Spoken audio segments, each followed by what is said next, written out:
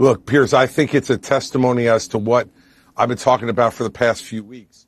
The rise of anti-Semitism, both here in the United States and around the world, is palpable.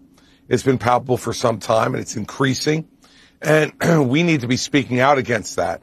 There is no other reason to be needing to show this video except for people's disbelief based upon anti-Semitic views and anti-Semitic propaganda that has been put out there not only across social media, but being put out in many of America's colleges and universities. And this is disgraceful, and it is dangerous.